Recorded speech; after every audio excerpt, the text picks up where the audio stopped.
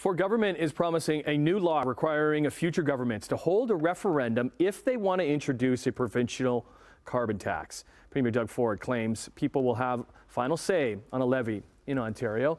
Now, Ontarians already pay a federal carbon tax, which was imposed after the Ford government killed the provincial cap and trade system that was set up by the previous Liberal government under Kathleen Wynne. So while at a gas station yesterday, Ford also took a shot at Liberal leader Bonnie Crombie in her city of Mississauga. Political analysts had their take on the campaign-style announcement. I think the Conservatives aren't too scared that Merritt Stiles is suddenly going to light a fire in the suburbs of Toronto, which you need to form a government in this province.